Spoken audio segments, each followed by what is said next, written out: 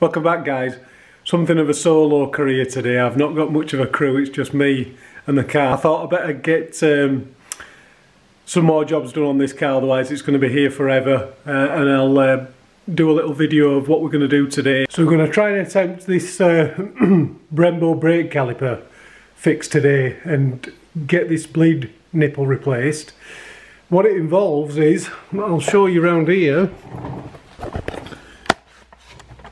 We've got a sheared off bleed nipple which we're going to drill out very carefully and get that from out of there and replace it with a new one. Now it's very careful, we've got to be very careful how we do this because we don't want to damage the threads inside the caliper, which will mean we can't get another one in. We'd have to send this off to be sort of drilled and retapped and a bit more work, so I'm hoping we can get it out at this point. And we're going to do that by drilling this hole out, boring it bigger, just enough so that the wall of the bleed nipple becomes thin and weak, and then we will use a centre punch to cave the sides in and effectively peel it away from the threads and then pull the whole thing out and get it swapped over.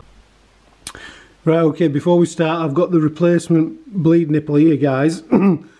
What I should say is, what I do is I've checked this on another caliper to make sure it's the right thread and it's the right size. Always worth doing before you start drilling this out, because the last thing you want is to remove the old one and the new nipple not be correct or not fit. Then you're just going to end up with a problem and brake fluid leaking all over the place. So always make sure what you've got is right before you start anything like this. Now I'm going to start with a 4.2mm drill bit to drill the middle out, and then I'm going to work up. I think 6.5 is about the maximum I want to go to get this knocked out. Now there's a couple of ways you can do it that I've seen this been done before. Is you can drill this out a little bit and try and put a stud extractor in there and knock a stud extractor in. The problem with doing that is if you break a stud extractor off, they're extremely difficult to drill out and get out, so then you've got a bigger problem. So I'm not going to risk it. I'm just going to go ahead and drill this out as much as I can, weaken the wall and take it out that way.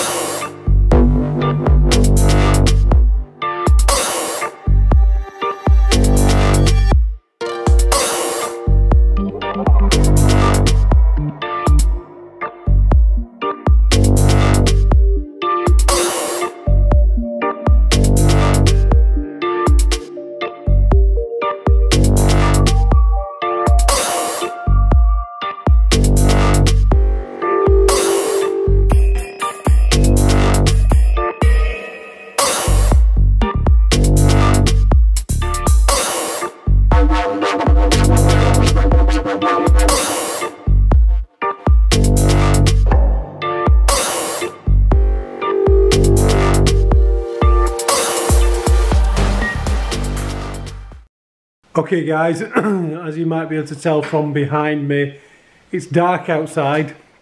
I started this job at about 9:30 this morning. It's about 6:30 in the evening now, and we've got somewhere near.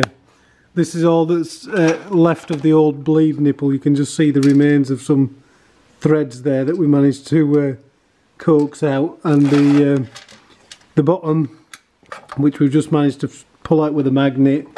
That's the current state of play. Now the threads have taken a bit of a beating whilst I've been just trying to get this bleed nipple out, and I think that's because the mild steel bleed nipple and the alloy of the brake caliper have fused together, so it was a real difficult task. So just see if you can see that in there or not. I mean, the threads really don't look like they're in great shape at all. I'm gonna run a tap down there and just try and straighten them out before we can try and get the new bleed nipple in there.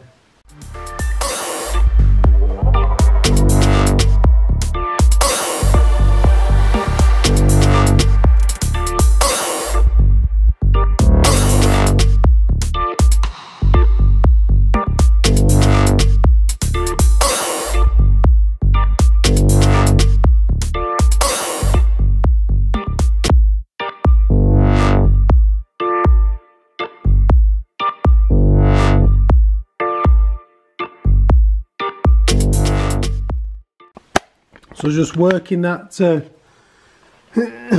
working the tap down first, and then that new bleed nipple just gently back and forth. You can see it's straighten those threads out. So let's wind the new one in and get the job finished.